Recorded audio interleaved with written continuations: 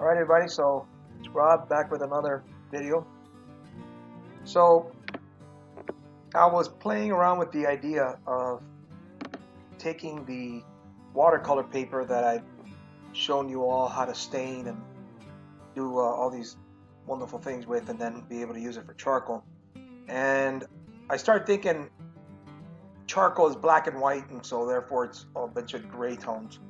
And that had me thinking, a charcoal drawing is essentially a grisaille or a grisaille, which is French for gray tones.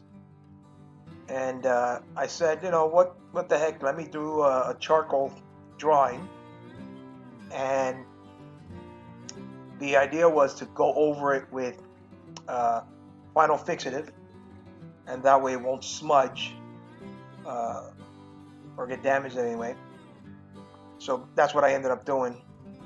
And what that final fixative does, it just lets me put the clear gesso on top of it. And I ended up doing 3 layers of that. And what that did was it gave me a ground to work on, because you have to put something on watercolor paper to be able to paint on. You got to put gesso, some sort of primer.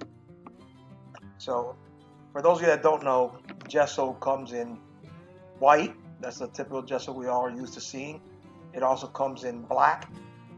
I've also tinted white gesso by adding burnt umber, burnt sienna, or whatever. Acrylic, obviously, because it's acrylic gesso. But years ago I discovered clear gesso, which I didn't know that even existed. So it's completely clear, it's transparent, and basically I put that over this drawing after I used the spray fixative, so it wouldn't, because if you just did the gesso, I always add a little bit of water to my gesso, and that would smudge the charcoal. So to prevent that from happening, after I'm done drawing, I spray fix, and then after the spray fix dries, I do probably a good 2 coats of spray fix, just to hold the charcoal on the surface. And then when that dries, I go over it with at least 3 coats of clear gesso. And then after that dries, I'll start the oil painting. So essentially what you saw me doing this drawing is the same setup, where put the highest point and the lowest point. Then I look for the mouth line, the bottom of the nose, the top of the eyebrows, and just kind of play around with that. This is actually, I just used a photograph of an old guy that I just had on my computer for years. And I think I want to say I got it from Unsplash, but I honestly don't remember. And then I played with it. I didn't work so hard to try to make it look like the guy. I just wanted an old guy, so I just used the basics of what I saw in the photo, and that's a really great way of experimenting and practicing without going through all the trials of having to make it look perfect, and it has to look like the guy and everything else. So that just saved me a ton of time, and it made it more fun. And if he had just no hat or anything, in this case I put in a turban, just because I love turbans and all that, just because it makes it a lot more fun. And so here's the finish, the first pass, what it looked like, and there's the palette that I used. I had used basically, I believe, was just burnt umber or raw umber or something like that, and I kept it for the first pass just very, pretty relatively dark, as I tend to do sometimes. And I used the, I want to say it was yellow ochre and vermilion red, and that gave me a skin tone-ish, but it was still too dark and too grayed out, but I didn't care. It was just a first pass sort of thing, just to get something down. And then here, this process that you're seeing now is vermilion red for the turban, which I ended up not liking it. It wasn't bright enough. I mean, it wasn't dark enough. And that first pass, you probably can't tell on the video, but it was much too thin, as I tend to do. I work rather thin on my first pass with mineral spirits as my medium. And the reason I do that is because it dries faster, and then I go over everything again on the second pass. And usually the second pass is just straight paint with maybe just a hint of the medium, or excuse me, the odorless mineral spirits as a medium, and that's it. Or sometimes I'll use a little oil mixed, 50-50 with my medium, just depends. And so the red turban, I made some of the light spots by adding a little bit of, I believe was a little bit of, I mixed up an orange with some red and yellow, or I think I just used straight yellow ochre. And the reason is you don't want to use white on red by itself, because you'll get a pink, and so it'll look, it won't look right sometimes. It'll look pink rather than a spot, like a spot of light. So what you want to do is try to use something else that's a light color. And so to keep it from becoming pink, I just added a little yellow to my vermilion red, and that got it to become a slightly lighter red. And that's what I ended up using in the highlighted area. I didn't highlight it a whole lot. I just want to brighten some spots to add a little bit of form, that sense of depth and shape, and give it, you feel that turban turning on his head, going into the shadows, coming out of the shadows, coming into the light. So, I didn't want to make it overly bright because it just didn't really call for that. And I'm going with that, old school Renaissance kind of looking painting with a dark background, the chiaroscuro look that I enjoy so much. You want to look into that. I highly suggest you look into chiaroscuro painting. And there are many masters that of the Renaissance era that worked in that dark background, dark surroundings, and then very well lit objects. That just gives it a much more interesting look, in my opinion.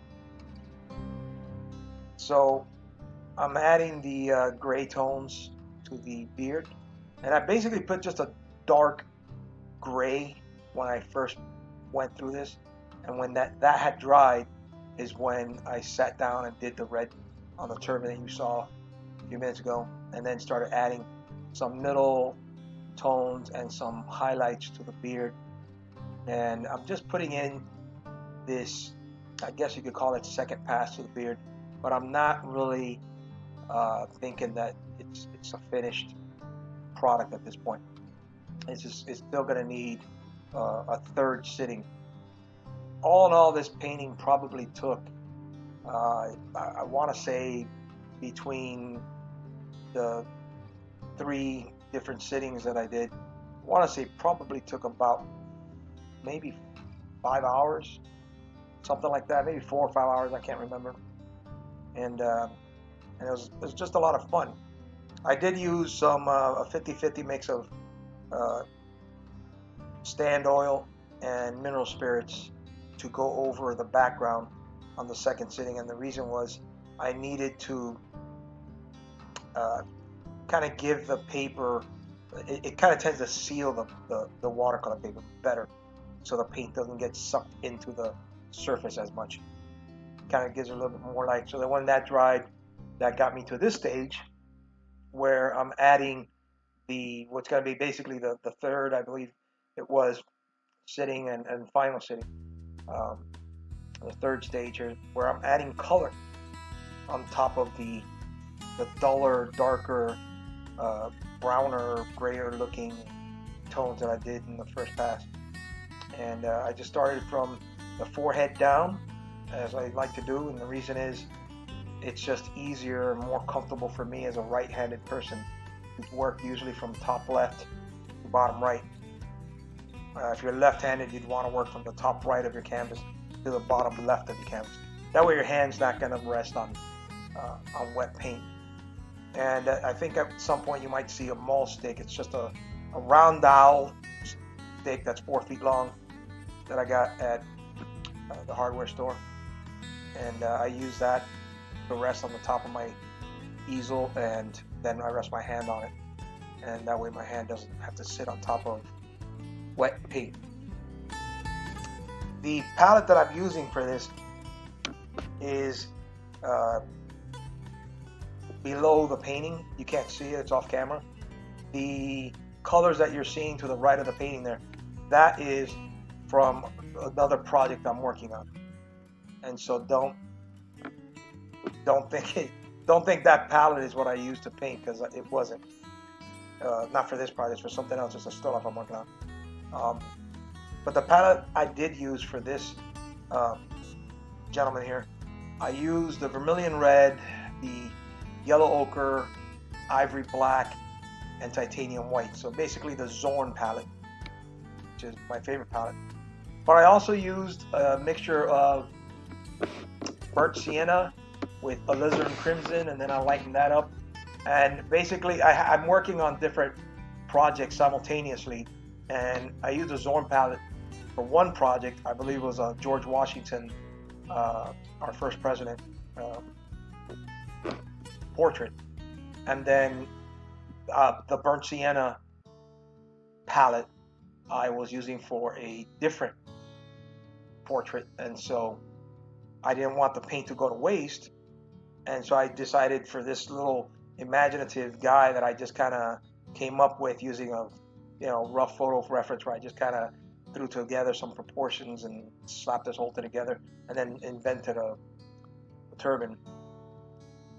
I didn't want that paint to go to waste, so I ended up using it on this gentleman here. So that's another way of saving paint. You never want to mix exactly what you think you're going to need, because you're always going to mix far too little paint, and that's just a nightmare, because it's much harder to match a color rather than mix enough of it you have leftovers so you can finish the paint. You don't want to be halfway through a face or a figure or whatever it is you're doing, still life, and then now you got to figure out what the heck did you do, how did you mix that green or that red-ish color or whatever, and you don't remember. So what I always tell people is, if you're smart and you got a lot of projects going on at the same time, as you should, because oil paintings dry slow, so you got to work on several projects simultaneously just to stay busy and not have to wait, because you might have to wait a couple of days for your painting to dry before you can work on it again. So I would suggest trying different genres, maybe a still life, maybe a portrait, maybe a different portrait, or maybe a figure, and you might have 4 or 5 different things going on like I do. And then as you're mixing, you can then put the leftover paint with your palette knife and scrape it over to,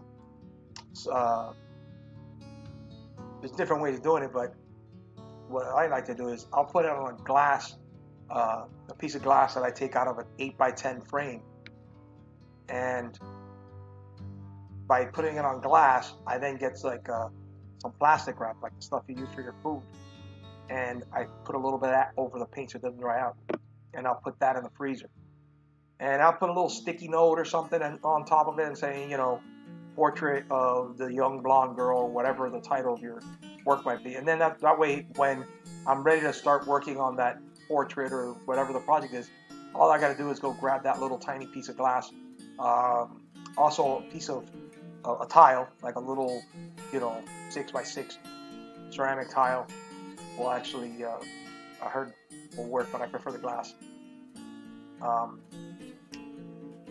And then I just go to the freezer and take it out, and hey, that's what I'm going to work on, and that's it. There's another additive I like to put into my paints when I squeeze it out of the palette.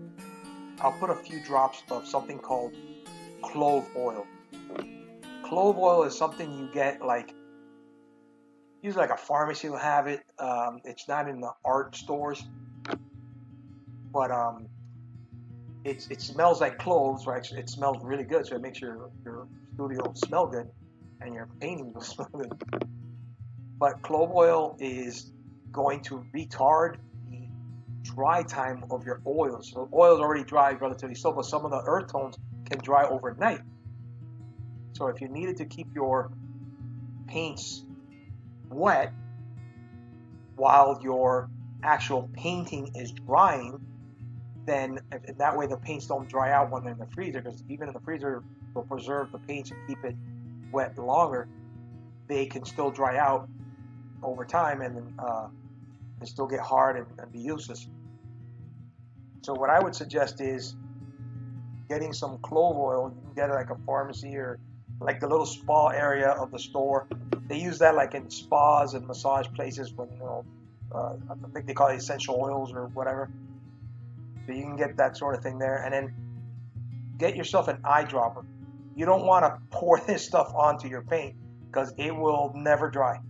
Okay, this is something I put, like I'll squeeze out a bunch of paint on my palette. Say I'll squeeze out some vermilion, and I'll add a few drops of the clove oil, and then from that palette, that plastic palette where I keep all my colors squeezed out and wet and ready to work, I also add to the paint a little bit more of either some stand oil or some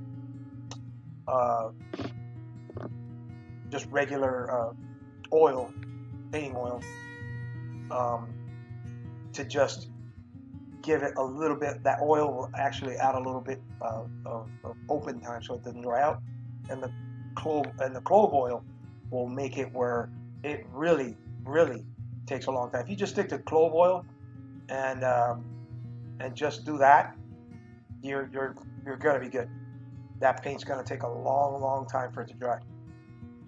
And then what I do is I'll take my palette knife and I'll just scrape a little bit out of my palette, my big container palette, and then I just scrape some onto the palette that you see on my screen there, and I just take out little bits at a time that I need, and then mix up for whatever I'm working on.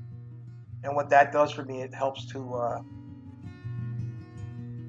make working much more efficient for me, and it works. I've been doing that for a while, and that works for me. And if you want to try that, I suggest that you do. But again, be very careful and only use a few drops. You know, you take some experimentation. The earth tones, you know, burnt umber, raw umber, yellow ochre, burnt sienna, raw sienna, all the earth tones, they tend to dry the fastest. So those, you could add a few extra drops, you know, 4 drops or something. It all depends on how much paint you squeeze out. And then you just take your palette knife, you move it around, you know, kind of mix it up in there, and you're good.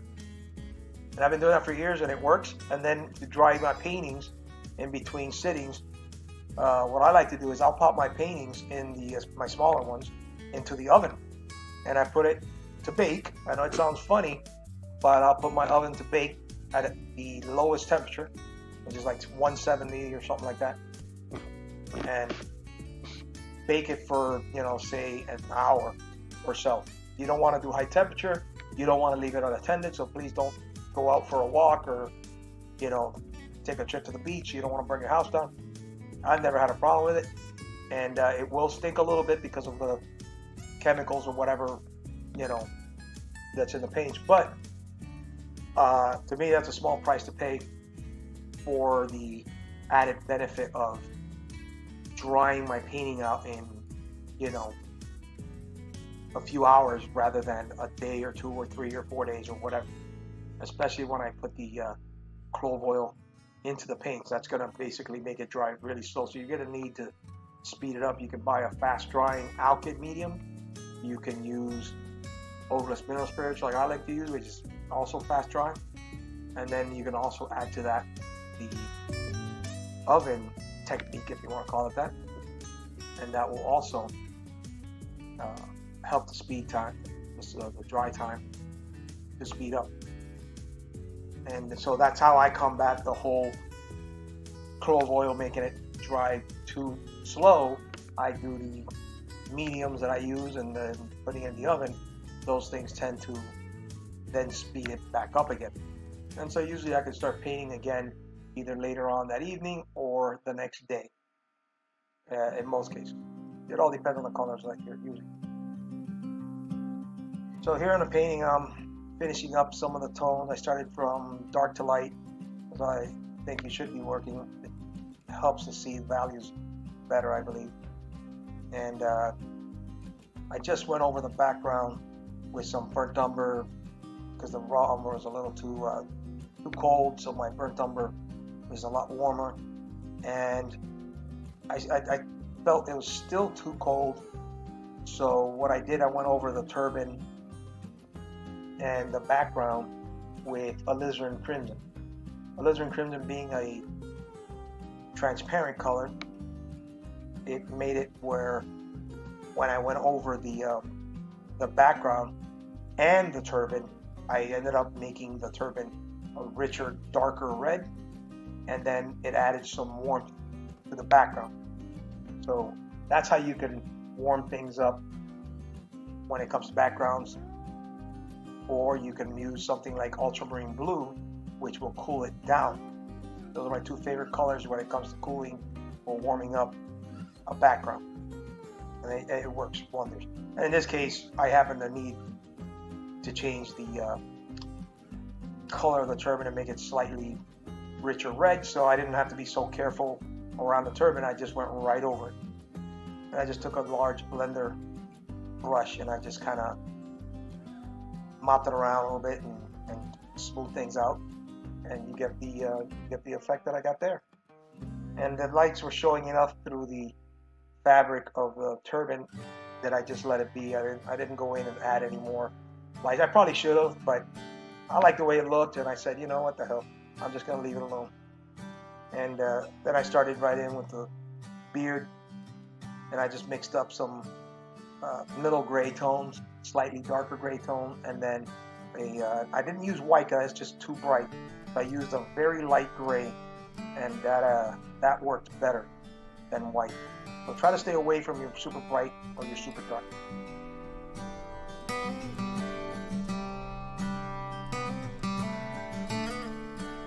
So here's the finished product. As you can see, it turned okay. Turned out alright. I did a dark background. I could probably do another layer of the burnt umber, but I felt that, you know, just as a practice for having fun, that it was good enough. So don't forget to hit like and please subscribe. Thank you for watching. Have a great day.